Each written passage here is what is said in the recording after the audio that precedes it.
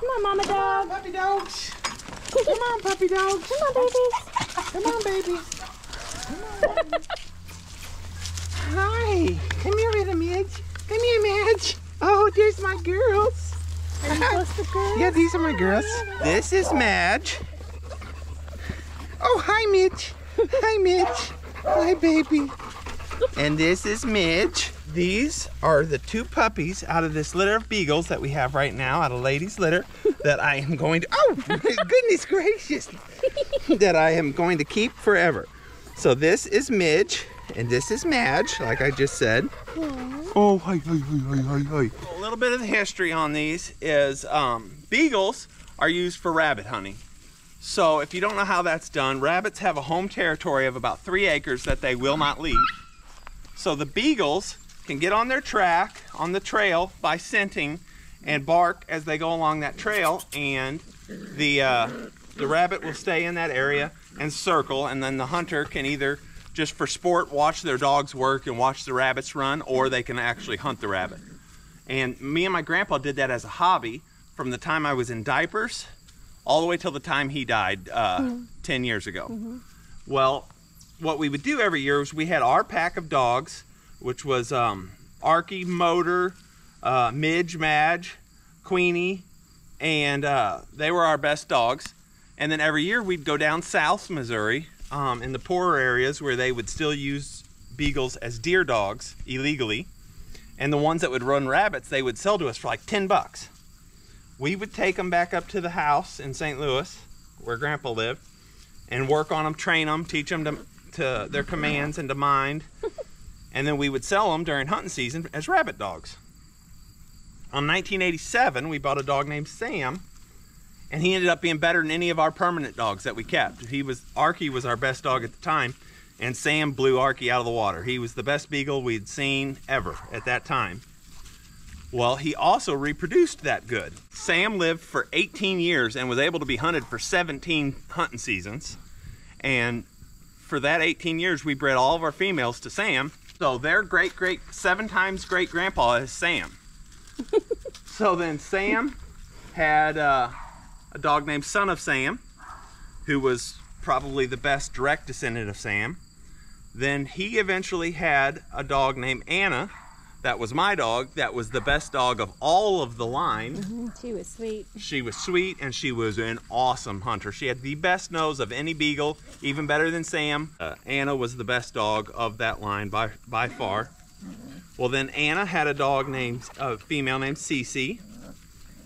And then Sissy had a female named Ginger. And then Ginger had another female named Anna. And then that is how we bred Lady, the mama of these dogs. Well, now all of those weren't mine, but like when I had Anna's litter or Lady's litter, Ginger was still young enough and in good shape that I didn't really need one of the pups. So I gave her to my friend Hooch. And when Grandpa died, I gave his best dog, Major, which is also out of the Sam line, but very distant from Lady, back to Hooch, and he raised a pup named Buck out of him. And then I ended up buying Buck and Lady back last year because I was out of my own line, but I had placed them with friends like Hooch, where I knew where my bloodline was, and I crossed those two back together to get this litter of pups. So this is double bred, my bloodline. Since Grandpa's gone now, I call it my bloodline. That I can trace all the way back, multiple generations on the father's side and the mother's side, but I was getting a little long-winded. And I'm very excited, and I'm hoping to get another dog as good as Anna. Oh, come on, baby. So, just like with Grandpa's dogs when he died, and just like with Lady, I'm going to place the male pups with really good friends and family of mine, just giving them to them, so that if I ever, 6, 8, 10 years down the line need to make another cross to keep my bloodline going, I'll know where some of the males are. So Ronald and Donald are going to my very good friend Brian Parker, and we like to run rabbits together, and we'll meet up and train them together, and I'll always be a part of their lives that way. And then the little white-faced male we're going to give to Emery's sister's kids. She has 5 kids right now, and with a 6th on the way. Yep. And they've been wanting a puppy for over a year. Last Christmas, they got a doghouse as their Christmas present and a promise to get them a puppy, and they never got them a puppy. So this year, we're going to give them this puppy. And so we'll always be a part of its life, too. They all ran away. Come here, puppies. Come here, puppies. Come on. Oh my gosh. Oh, good puppies. Good puppies. Oh my Come on, back up. Good puppies. Good puppies.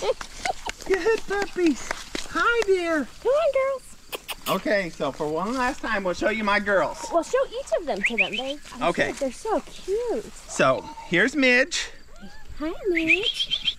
Come here, Madge. Come here, puppies. Come here, puppies. Here's Madge. So they'll be staying with us. Yep, Midge and Madge are staying with us. This is the one going to my sister-in-law and the 5 kids, so they'll get to name him. And this is Ronald and Donald. Or Ron and Don.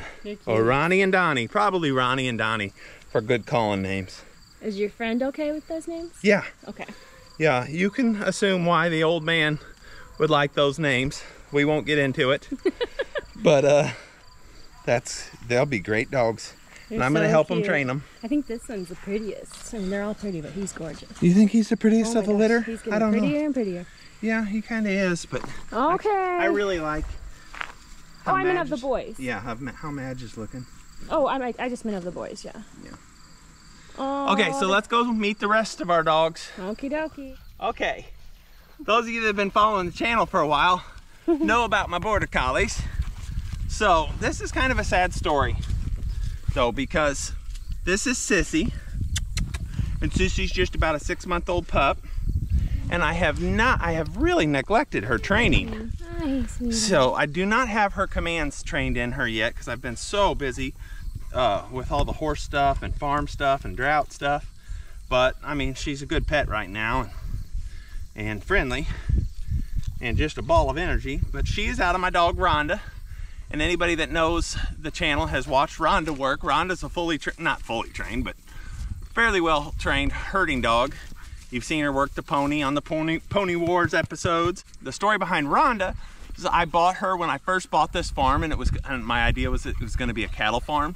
We tried that for a year or two, and it just didn't make any money. There was no financial incentive to try to farm cattle with 160 acres. So when the cows left, my feedlot guy or not feedlot, but the guy where I bought my cattle feed knew how promising Rhonda was, and I had her trained pretty good at that point.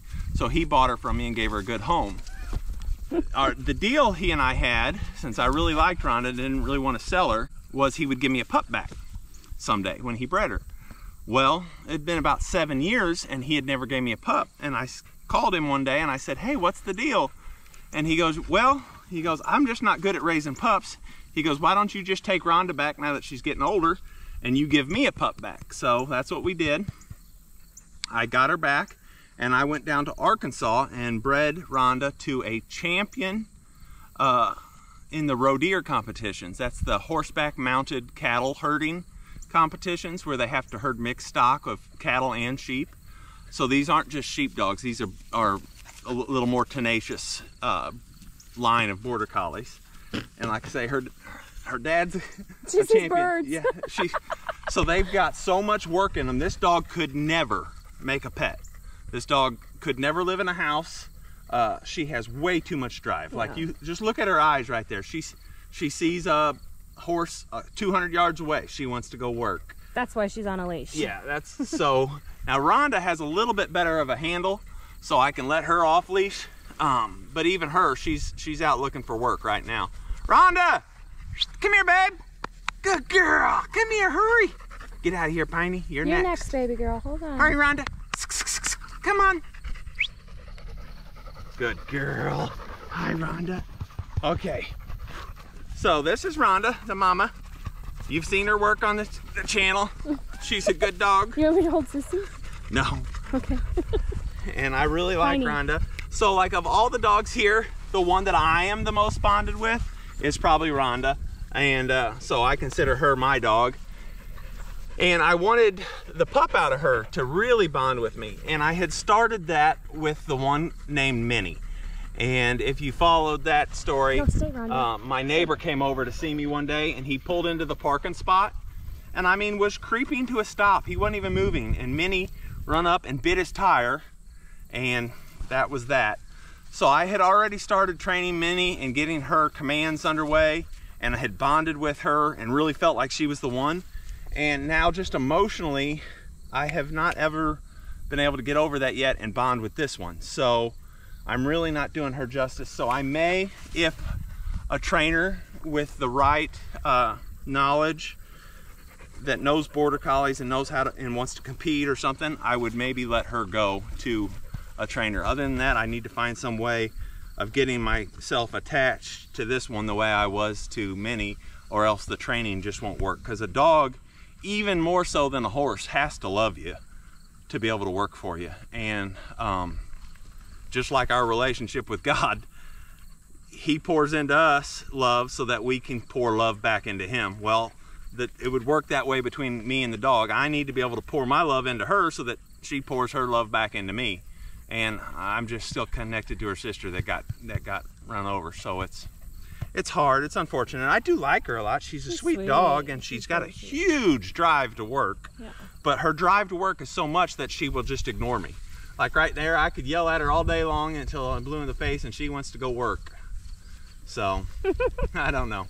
Maybe I'll build a pen so I can keep the goats in and start training her. But that's the two border collies. Let's go meet the next one. Okay, everybody. This is our self-petting dog, Piney. She's a full-blood Labrador. And, you know, she's out of some hunting bloodlines on the mama's side, some champion bloodlines on the mama's side. And on the father's side, just out of some good local breeder that had a male that a lot of my friends had dogs out of. So we know a lot of her pedigree and a lot of her history. And about 4.5 years ago, the kids were wanting a dog. So I always had a lot of hunting dogs that I've trained and stuff over the years, and they wanted their own, so they picked this one out. And it has fallen in love with Becca to the point that this is now Becca's dog. It's only Becca's dog. Yeah, I mean, the dog loves everybody. She doesn't know a stranger, but she mourns for Becca when Becca's away. And Becca mourns for her. Yes, it's ridiculous, the bond that those two have. Yeah. I've had a bond with 4 dogs like that in my life. So I know what it's like, maybe 5, but 4 for sure, where it's so strong that it's immeasurable. So that's what we appreciate Piney for. She's going on 5 years old now, and we did breed her one time before and raised 1 litter of Labradoodles because we had some friends that liked Piney and would want the pup out of them. And it was just fun to have those puppies. And we just do it for fun for the most part. But I am a real stickler on where you get your dogs from. Everybody says just to go rescue dogs, and if all you want a dog for is to pet it and for it to be around, then yeah, you can go rescue dogs, and I encourage you to do that. I expect a lot out of my dogs, so I want to know their pedigree, their history, where they came from, the purpose and job that I want them to do, and then I want them to love me on top of that. So her first litter too, she had 9 puppies, and we kept track of 7 of the 9 puppies. Oh yeah, I still talk to some of them. I talk to a lot of them, and I get to see a couple of them quite often. Yeah, one comes out here. Yeah, we babysit one, but that one that we babysit, if they go on vacations like out of the country, they'll leave it with us. Mm-hmm. He actually graduated as a service dog and went through the whole program where they get tested 4 different times and graduated all of them top of his class. And his brother actually did that too in St. James. Oh yeah? Yeah. Mm-hmm. I didn't know how his scores went though, but anyway, 2 of them are service dogs, and now there's been quite a demand for the same cross. So we just bred her again, and we haven't found out if she's pregnant yet. But her belly has changed a little bit, so we do think that she's probably with pups, and they should be ready for their new homes probably by Christmas. But my father is wanting to keep one to train as a deer hunting dog, deer antler hunt dog, to find the shed antlers and the wintertime. Aww. So. Piney. And then after this, So funny, huh? after this litter, we will probably be spaying Yeah, Piney I think so too. after this litter, because she's Jesus. after 5 years old, she's plenty old enough. She doesn't need to reproduce again. Yeah. And Grandpa will keep one of the pups next door, so that'll be fun. And she is the sweetest and a really intelligent dog. And she loves everybody. And just like I was saying with purposes, she actually has a job that she performs too for us besides just being our awesome pet. She will trail wounded game from hunters. So my friends around that hunt and work associates and everybody knows that Piney is trained for that. And we get calls every winter and go help recover downed game for people. So we enjoy that a lot. It's a lot of fun. We may show that on the Patreon channel this winter a little bit. We won't share it on this YouTube channel because it's just not something everybody's interested in.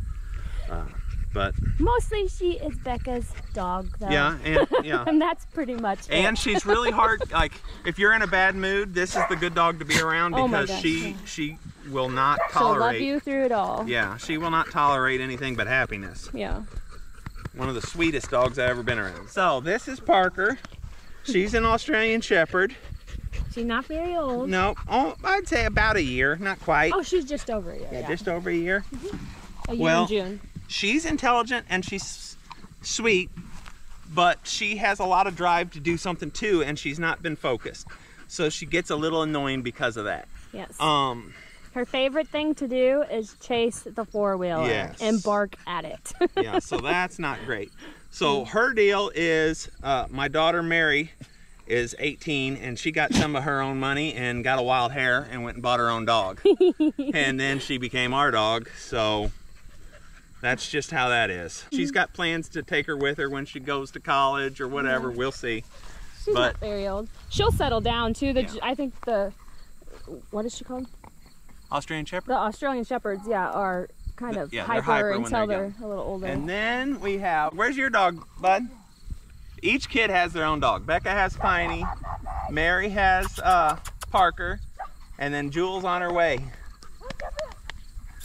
Come on, Jewel, everybody's waiting. Come on, Jojo. Oh, so sweet. Bring her to me, bud. Isaac, I know you didn't want to be on YouTube, but you're on YouTube. Okay, so Jewel, of the 3 pets, is mine and Emery's favorite by far. Don't tell Becca that about Piney, though. Yeah, hope she never watches this. Yeah. So I've had this breed of dog for a lot of years, and it's an awesome, awesome breed. Of the 3 breeds that we have as pets here, this is the one that I would recommend to everybody out there to look into if you want a mix of all of the best attributes. Highly intelligent like a border collie, highly friendly like a Labrador, and like makes a good pet like a lab. Like, border collies do not make good pets, people. I don't care. There is some lines that are pet bred you've taken all the drive out of them. But they're still not. But they're still not good pets. They are a working breed, and they need a handler and a trainer that knows what they're doing. This is a great pet.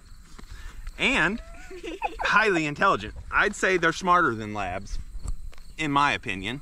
Or at least there's a difference in their smartness. Equivalent smartness, okay?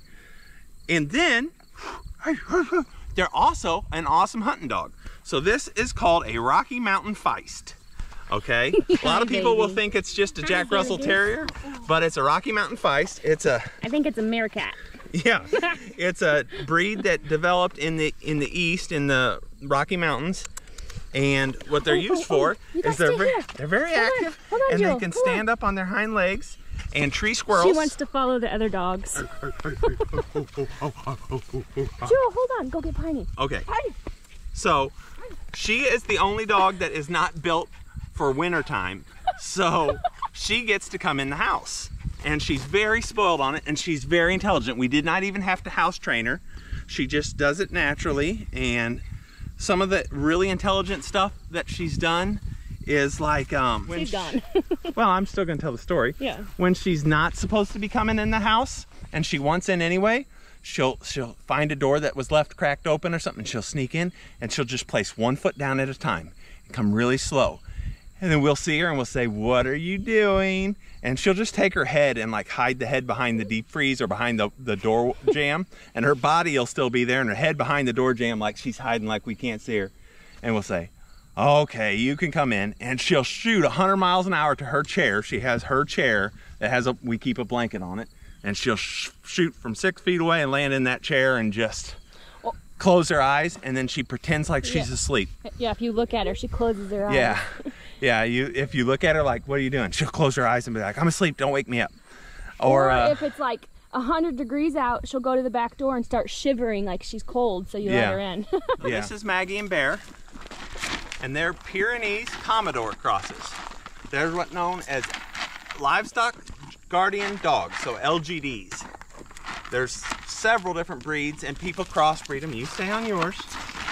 So we come down and see them every day, and we feed them about a gallon of feed, or maybe almost 2 gallons of feed a day, because they're a big breed. You stay and eat yours. And they're pretty sweet. You could see Maggie, we had her since a little puppy. You can see her on the channel. And they're really good about staying down here with the sheep. They can get out of all these fences and come to the house if they want to. But their instinct to guard these sheep and stay down here with the flock is so strong that 99% of the time they're right in the midst of the flock. Like when we drove down here just a minute ago, they were right in the middle of the flock of how many sheep we got? About 40 with babies. So we got a lot of predators in this area. We got coyotes and black bear, Bigfoot. We actually have a few mountain lions. Mountain lions and some really large bobcats. So these dogs stay with the sheep day and night, 24 hours a day, and they mainly just bark.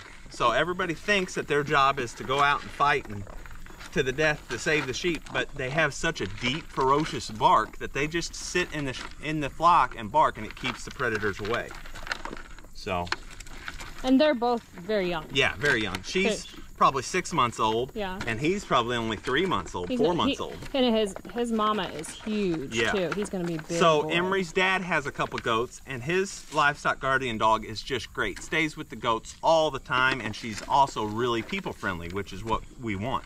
We don't want them to harm a human ever.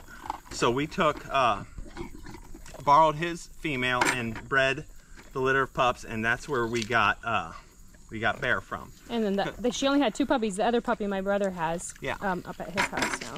Because it's very important to know the family traits on those. Wow, they ate that gallon really quick. Mm-hmm. Yep. We'll bring them another gallon later tonight. Be nice. Mm-hmm. Okay, let me see you. Oh, you're so cute. You're such a pretty girl. And they have the softest coats.